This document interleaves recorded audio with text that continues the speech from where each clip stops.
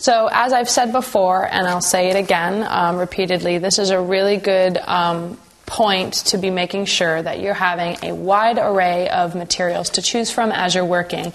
Even though I've already established a couple of color palettes, I also want to keep all my scrap magazines next to me, all of my scrap paper, my printed paper, my hand-printed papers, my hand-painted papers, in piles around me. You'll tend to find that you're just a messy color pile of different papers as you're working.